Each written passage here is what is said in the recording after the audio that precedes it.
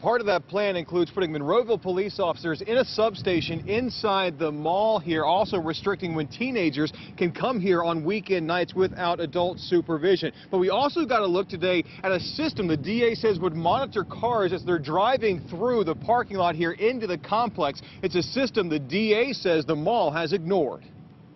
The triple shooting inside Macy's at Monroeville Mall stunned most everyone, especially those who know the victims. I'm shocked. I'm shocked. I'm really surprised. Howard Anderson is a former neighbor of Thomas Singleton, who police say was walking with his wife Mary when they were both shot. Their son was also with them but was not hurt. He was a nice fella. He worked every day. He stayed busy. Police say the shooter, 17-year-old Terod Thornhill, was actually targeting another man, 20-year-old Devon Jones, who was shot and is now in critical condition. At last check, Thomas Singleton is also critical. His wife was upgraded to fair. But while they recover, more questions are being raised about security at Monroeville Mall. At the center of the mall's changes is a youth escort plan, meaning no one under 18 allowed in the mall without a parent or guardian after 6 p.m. on Friday and Saturday. Mall management wouldn't speak on camera about how they would enforce that, but many shoppers are skeptical. There's so many exits, so many entrances. I mean, how are you going to watch who's coming in?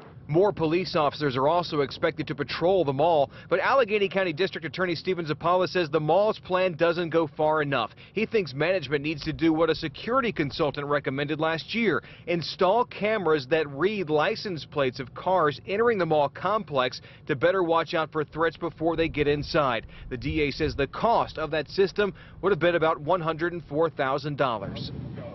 Now, about that substation inside the mall, the mayor here tells me police are putting that office together and they hope to have officers inside it very soon. Reporting live at the Monroeville Mall, Bob Hazen, Pittsburgh's Action News 4.